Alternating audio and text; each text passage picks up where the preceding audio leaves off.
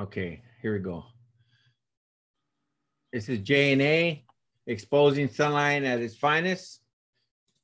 I'm Joey. I'm Anthony. When Lauren mentions notoriety, a little over a year ago, we did a chart that showed we had $40 million in discretionary grants to invest in our different programs. So I think funders are looking for that can-do attitude, and Sunline is definitely an agency that reflects that. $40 million.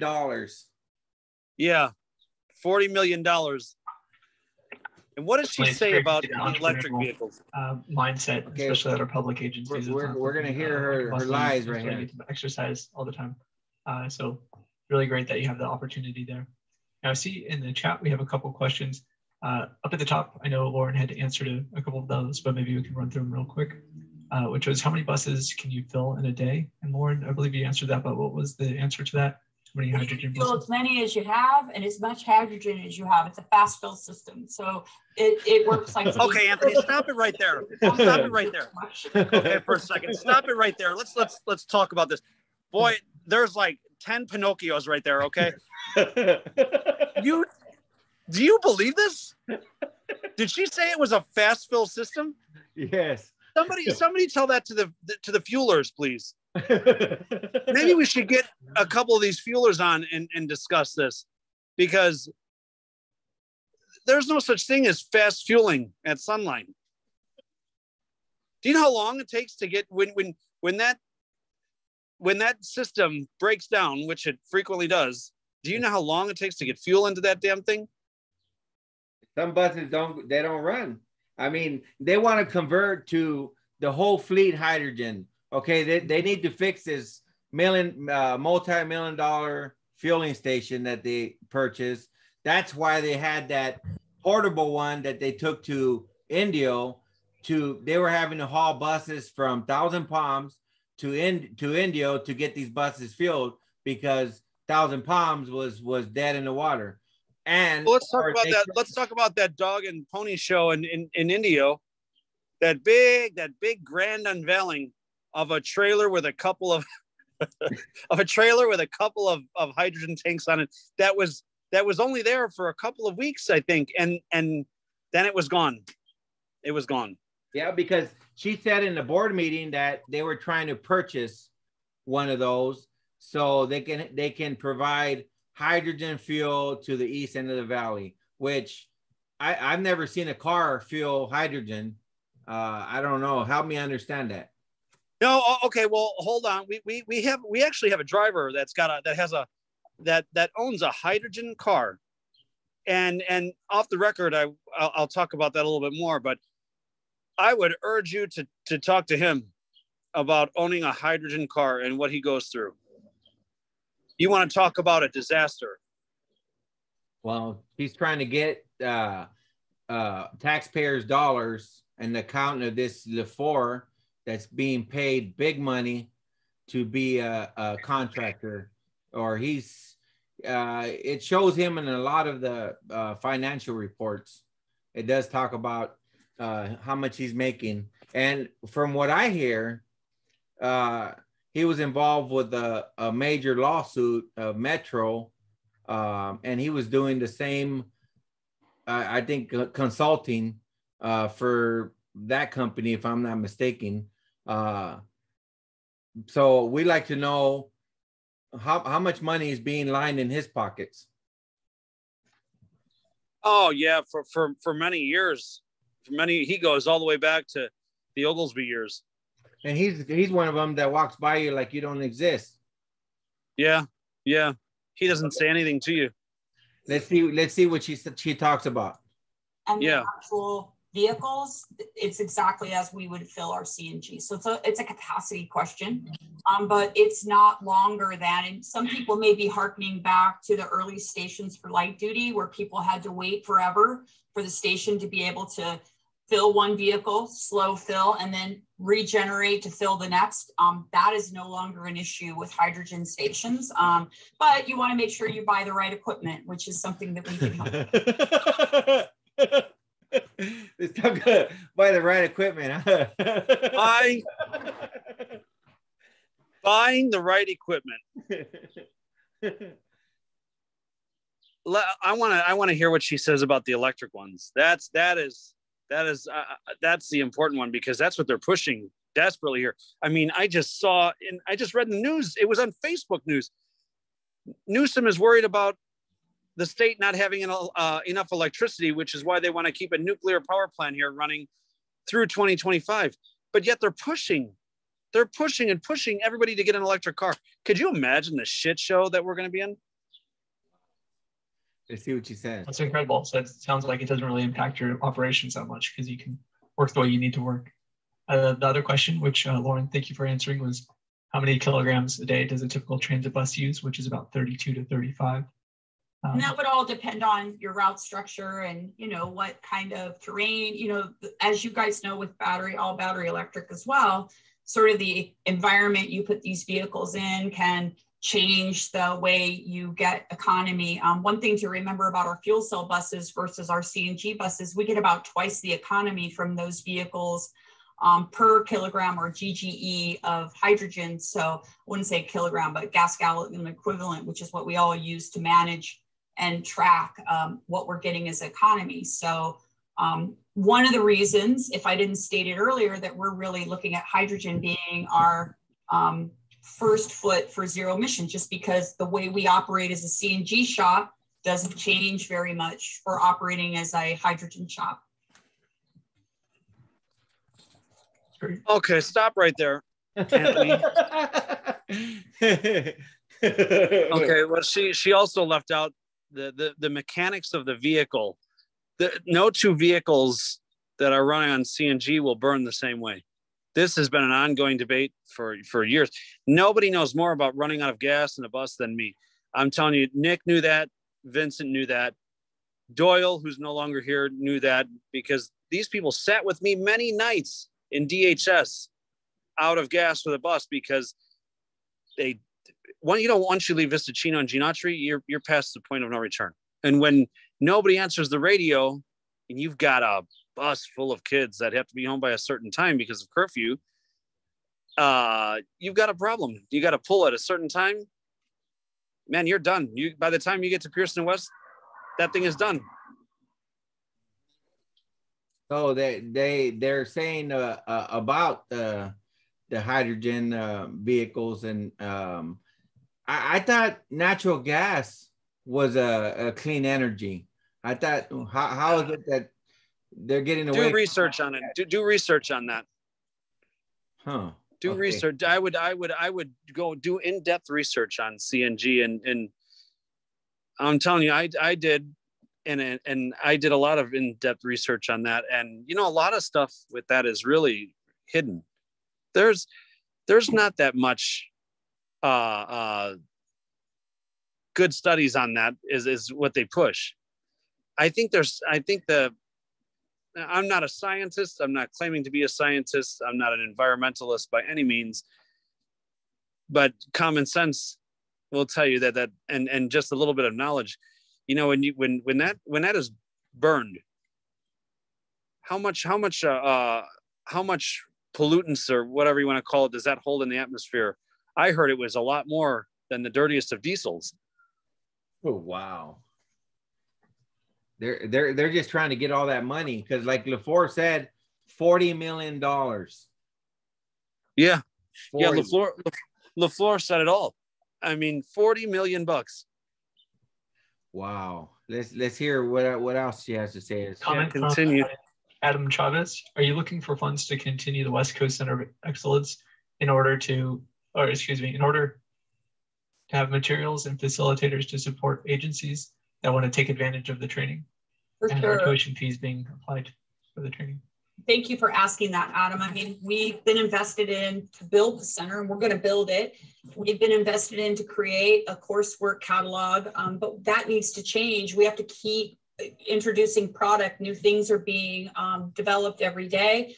We need to start introducing infrastructure content and training. We will need a new set of energy managers in transit at some point as we move forward. And so there are future needs that need to be There's another job. Even today. Yeah. And then operating it. We believe this is like a California asset. I mean, California has put itself on the map by by propagating these two rules, and now we have to find ways to make sure we have a workforce ready to assume these jobs, not just those that need to transition, but you know, there used to be two tracks when you were a young person. You went to trade school, you went to college. And we kind of lost that trade school pathway, which is not an issue, but we believe needs to be recreated. Many folks would like to get some training and get a job on their way to college and on their way to something perhaps in the... That's when you have favoritism and they have no knowledge of it. And this is where she's lining her crew to be able to gain the big bucks with no this is what you call cherry picking. Cherry picking. Cherry picking right here. This is nepotism at its finest. That's going to begin. This is when you're right. This is when she starts to pick and choose who they want to put into these key spots and make all this money. Yeah. Environmental studies. And so we'd like to create that pathway for millennials or others that are coming out of high school and looking for a trade, looking for a way to start work right away. Well, are they talking about Brittany? Is this before they hired Brittany? It must be. Work on their college dreams while they have a job. So we are looking for funding for it. We believe California should be looking more closely at what we're doing and helping us to fund the operation of the center. Great points. Thank you, Lauren. I have a question here from Yao-Chun Chow. Could the Sunline team comment on the hydrogen station scale up practice and how to balance between stranded assets and the total construction cost over time? Ooh, yeah, Chun, she's got to send a stunner in there. Well, so that is why in our ICT plan, you would see sort of, and our plan is available on our website. CARB also has published plans that you can look at if your agency hasn't yet finished theirs or is in the process. But it is important to look at cost. That's why you see an increased number of BEBs in our ICT plan, so that as we were building infrastructure for fueling and milestones to do so with fleet complement, we could pepper in a few BEBs to buy some time along the way. As I mentioned earlier, we do have an amazing opportunity to double our production, and that project is going to commence soon. So we may be flipping the script on our hydrogen vehicle deployments versus BEBs. But I want to be clear, we believe that both propulsion types have a place in your zero emission transformation. And so, you know, it's just all about the numbers. That's a really, I could talk about that question probably for 45 minutes. Do you hear? I wonder who's asking those questions. It's probably one of her. Well, it's not her. It's not her. She is just the messenger of the agenda. She's just, all she's doing is selling a bill of goods. Yeah, because I think that's all it is. Maybe can you hear it? Can you hear her? Can you listen? Listen real closely and listen to how they shovel it to these people. They really want to push this shit that doesn't work. It doesn't work. No. This is what the board needs to know. This is an agenda that they're pushing. Maybe we should go to CVAG meetings. Yes. SCAGs. We need to go. Well, SCAG is Southern California Association of Governments. That's the big tamale. But with the other big tamale with Sunline directly and exclusively is CVAG, Coachella Valley Association of Governments. Oh, we need to put that on our agenda. Yes, I think that's important because these are the bozos that buy into this. This is ridiculous. Crazy. I mean, come on. I don't know if I Go ahead. I mean, heard it correctly, and I don't know if my colleagues have anything they want to say on it. Well, I just want to say, you know, as Chin knows, it's a real balancing act because it's not as if we go to the bank and get money out when we need it. He's reading that script. So we have to balance. He sure is. Of funding with Look, hey, pay attention to his eyes. He's reading that script. Let's go back a little bit. look at, he's reading that script and look at Lauren. She looks at him. You better say it right. or you might be get your walking papers. Well, that's all that. Huh? All that Lauren is delivering. She's reading a script too. She's delivering the goods, and LaFleur he's reading the script. He's going right along with it. Well, he's the salesperson. Yeah, we're gonna call him the car sales. These are salespeople. That's what they are. Okay, let's see what he says. To the agency. So that's something Sunline's done a great job of, and we will continue to do. Let's rewind that. Not as if we say on it. Okay, look at his eyes. Well, yeah. I just want to say, you know, as Chin knows, it's a real balancing act because it's not as if we go to the bank and get money out when we need it. So we have to balance the availability of funding with the operational needs of the agency. And so that's something Sunline's done a great job of, and we will continue to do. But as Lauren mentioned, our ICT plan is a plan. There's things that need to happen.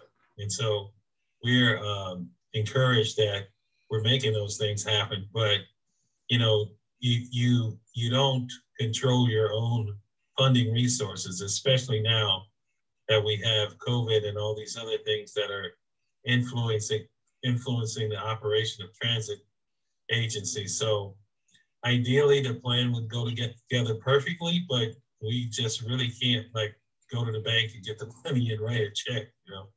That would be easy.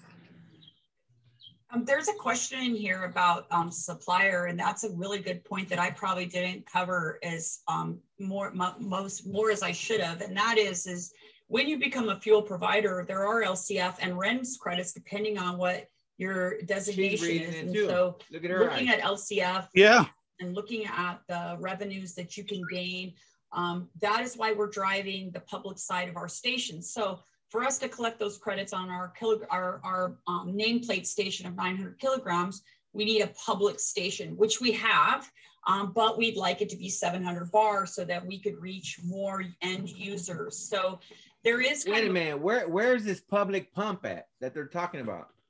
Division 2. That I thought that was pumping CNG. Oh wait. Yeah, it is.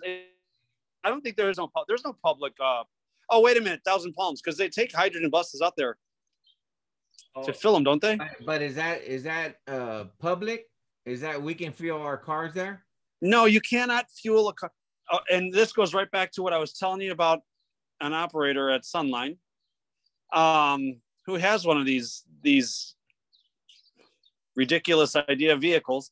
You can't put fuel in the car. You can't put fuel. He has told me many times you cannot.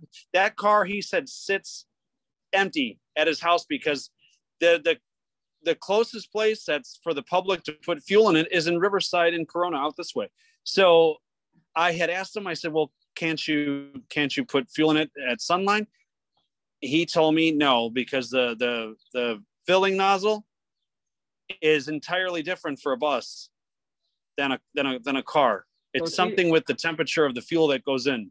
So she sounds like she's going to be providing fuel for vehicles, not for buses. I mean, because they have a plant for buses. But she's in business. She's in business to sell fuel. She's like a gas station proprietor. That's what this is becoming. That's what they are trying to turn this into, is into a service station like an old-fashioned Shell or Chevron, where they sell fuel. Let's see. What the hell happened to public transit? Where does this tie into public transit? Well, these into providing bus service. Well, these buses are breaking down on a daily basis, and people are not. It's not a reliable service. I think I will start maybe interviewing individuals on my own time. I was just told the other day that the Sundial van gets about 200 miles to a tank of gas. Okay, so what the hell do you do when you leave Indio going east on the 10? The next place is Blythe, which I'm sure they have CNG, but who knows if they have hydrogen. You know damn well that California is like in a bubble, so they might not. Hydrogen just might not be readily available in other parts of the country. It's only until you get to La La Land here where that agenda flies. You know what I mean? Yeah. So you're saying so it's 90 sundial it's 90 miles. 90 miles? It's 90 miles from Indio to Blythe. Okay. You're going uphill. 90 miles and with gasoline is very doable. But you know, the fuel economy changes once you put mountains and grades into the equation. She said it herself. Yeah. She just shot her own foot. Creation, and how do you do that to position yourself to most help the industry and help the funder that funded your project by connecting into other goals that funder may have, whether it's CARB or CEC or others.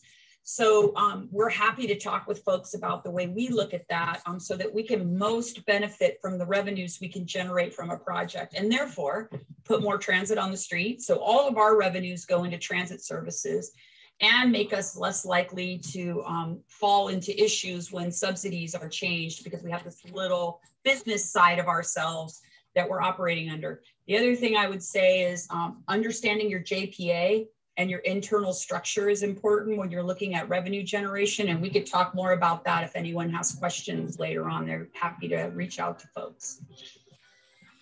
And I think the having the West Coast Center back. What a joke. What a joke. It's a pony show. Gets this is somebody being sold a shitty bill of goods. Yeah, being so they're really pumping to get money, but they say they don't have money for us. Yeah, well, they want a gas station. They want a what? And that's what they want. Say it again, Joey. They want a gas station. Yeah. And where the hell is all this money going? To their pocket. Information once they sign up at the West Coast Center of Excellence for a training course. So it's so important. Do you want me just to go to the next question, Joe? Yes, please. Thank you. We're talking to you, Joey. So one of the things about go to the next question. The facility is because we've been doing hydrogen for so long, it was a little easier for us. And so one of the things, if your transit agency has a station, a permitted station inside, you want to start building on that, moving out when you're going to do a different application. Our hydrogen production is fairly, so I'll give you an example, 900 kilograms a day on a 60 by 60 pad. That's not that large. And that pad actually allows us to scale up at least another rectifier unit and another module. So we could actually go up about another 400 to 500 kilograms on that building that we have right now. So I hope that gives you a little idea of the real estate you need for 900 kilograms per day. Is she talking about the building that they just built that doesn't work? Can increment. Is she talking about the building they just built that doesn't work? That facility? Yes. That does not work, that they cannot achieve 100% fueling capacity from? That 6 by 6 pad that she's talking about? This must be an old video. This goes back, obviously, within a 2-year mark. Yeah. Well, they're talking about COVID, so. Well, yeah, because the refuel at the Sunline refuel came out right when COVID did. Remember, they screwed us with that. That we had to explain it all to the passengers. Remember? Yeah. Well, they weren't going to put their people out there to deal with the dead stickers. To charge 35 or 45 vehicles, you're probably going to need a lot more real estate than a 60 by 60 pad. So hopefully that lets you. And then just lastly, I mean, we were a CNG shop, so the changes needed to be made to our shop and facilities were minor. You're just looking for a couple different sensors, and we do both. So we have CNG buses and fuel cell buses in our shop. So that change isn't major as well. Now, if you're a diesel shop, you'd have a little bit more going from solid fuel to gaseous fuel to get up to speed with how to get your facilities, but it's all doable, and other transit agencies have done it. So there's a playbook available for that as well. And hopefully that answers your question, Joy. He doesn't look too happy. I'm gonna let Rudy answer this. No. Has the electric utility been helpful with their? They don't look too happy. The guy in where it says Somerville in the back of him, he looks like you lying sack of. Yeah, well, not everybody is this dumb. Okay, not everybody's going to buy into this. Yeah. Only liberals buy into this. Great. She's even laughing. Check and see if they're on the call.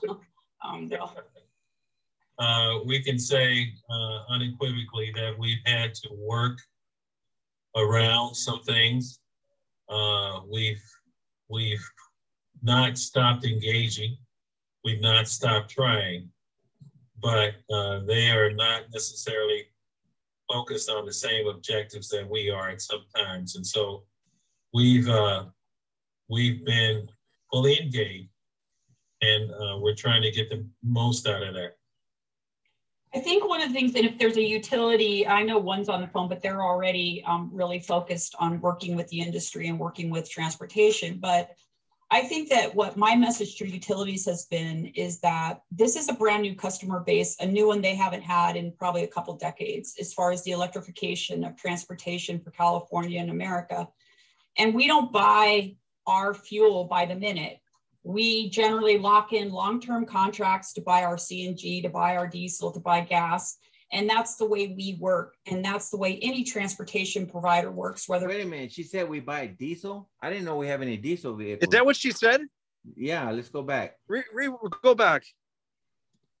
That's what I thought she said. My message to utilities has been is that this is a brand new customer base, a new one they haven't had in probably a couple decades, as far as the electrification of transportation for California and America. And we don't buy our fuel by the minute. We generally lock in long-term contracts to buy our CNG, to buy our diesel, to buy gas. Yeah. That's the way we work. And that's probably a couple decades. I think she's giving an example of just transit altogether, because otherwise it's a contradictory of CVAG.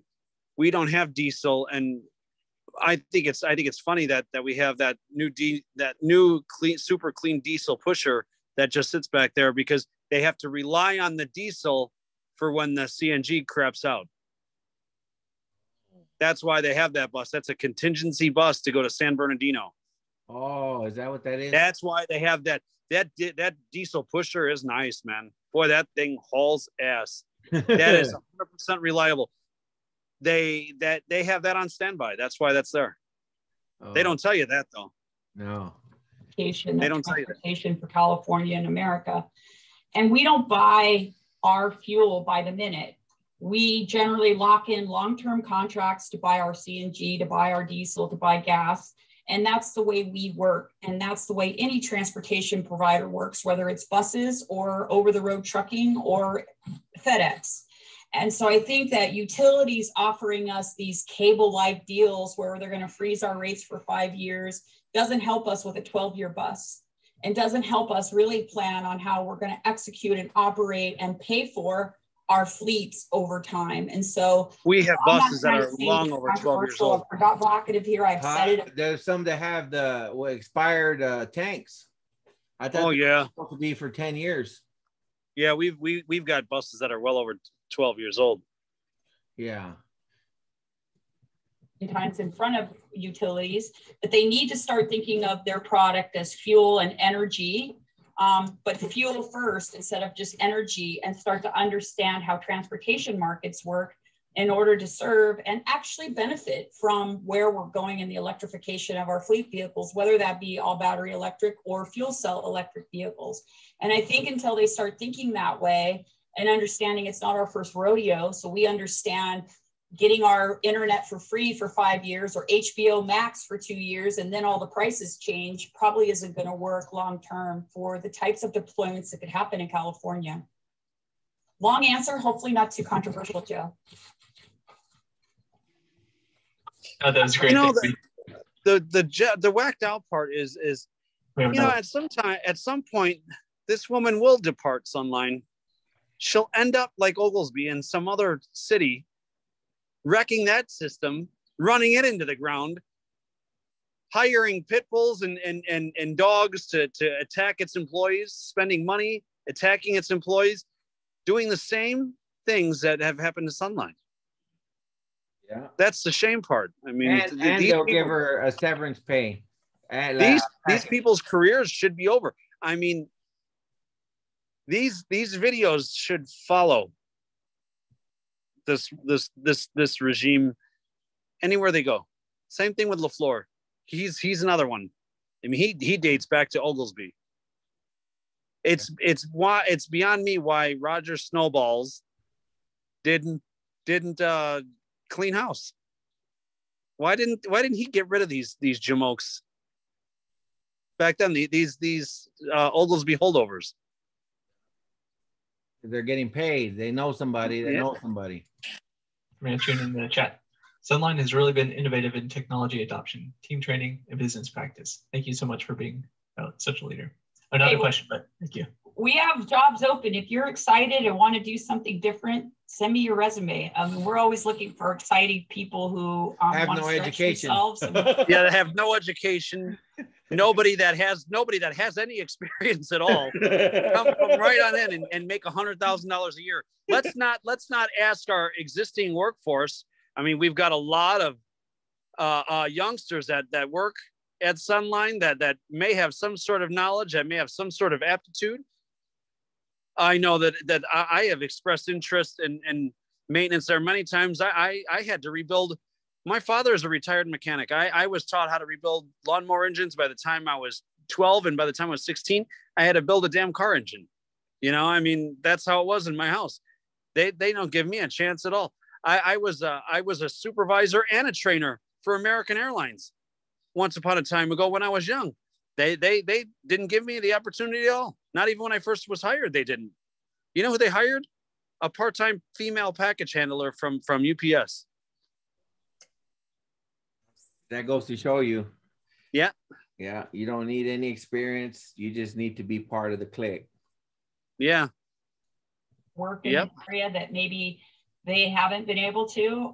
But again, that entrepreneurial, we really try to have a can-do spirit about things.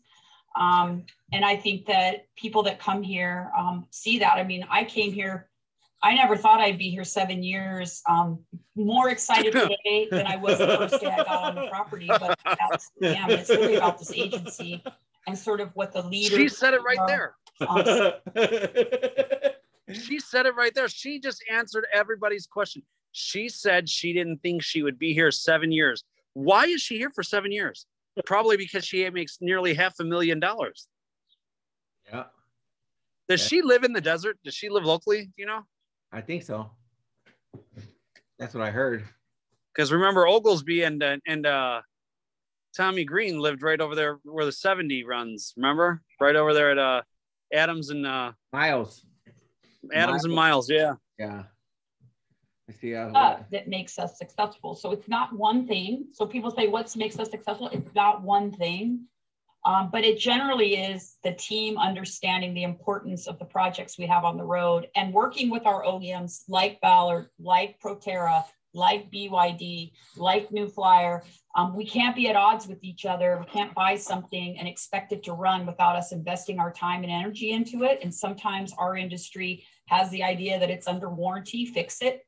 Really, it's our opportunity to understand it, to just stamp. Well, they don't even train the mechanics to yeah, exactly. Fix these and new she said if it's under warranty, then fix it. Then why, if that's the case, then why do we have Excelsiors that pop out of gear? Why do we have buses that shut off in the freeway, in the middle lane of the freeway, that shut off when you make turns? Why is that? Why did I have a brand new bus the other day and the gearbox went out? See, it's under warranty. How come did you hear? She mentioned BYD. I know she mentioned Ballard. Yes. They're pushing this agenda. I would urge people to buy the stocks in these companies. Yeah. I know I own stocks in Ballard. I've watched it go up and down. I even own the Chinese BYD stocks. You know, I mean, I think it's shameful that Sunline cannot find electric buses that are made in America. I mean, do you know that when Shop can't fix that electric bus and BYD locally cannot fix the bus, they haul in a crew from China with a translator. That Chinese man will be in the back working on the bus, and He talks to the translator talks to me while I'm driving to tell me how they want it driven. That should stop right there. Well, they had one that was made in America, that the one with the flag on it. Was it FC? That's what they say. That's what they say. That was FC3. That's what they say. That one breaks down all the time. That's because it's assembled in America. It's not made in America. It's assembled here. Oh, okay. With the I gotta charge my phone, bro. Learn it as they're doing it is what we have to do for the future, and we haven't always been that great at that. But that's where we're going to go, and that's what the West Coast Center of Excellence hopes to achieve by providing that to each of the transit agencies. I'm done listening to their lies. Yeah. Okay, because she's going to build this Center of Excellence. That's going to go where the lounge is at now, the old lounge. Uh-huh. They want to train people there to fix these buses. That's fine, and Danny, that's great. And again, I think that the first dibs should be the employees that work there. They should send out a questionnaire. If you're interested in this, then let us know. I would be willing to do that on my own time, everything, because I'm interested in that. I have a mechanical aptitude about me, you know. How come they don't do that? How come they won't offer us why are we not good enough for that? Because we're not part of the clique and we're blackballed for speaking up. These are what you call the old boy club, you know. I mean, the good old boys here, good old boys and girls, where they cherry pick people for these spots. Yeah, that's where this is like dealing with school board meetings. It's like dealing with the union. It's like it's the same garbage. Yeah. It's the same problems. Yeah, you know, she's reading prompts or she's reading a script. Same thing with like LaFleur. They didn't write those papers. Who wrote that research? It's certainly not her. You could hear. She said herself she's not educated. She came from the Army. She ran something in Delaware. She didn't go to college or any of that shit. She's not educated into these positions. Well, this is our time's up, Joey. This is J and A exposing Sunline's corruption at its finest. At its finest, bro. I'm Anthony. I'm Joey. And we'll see you at the next one.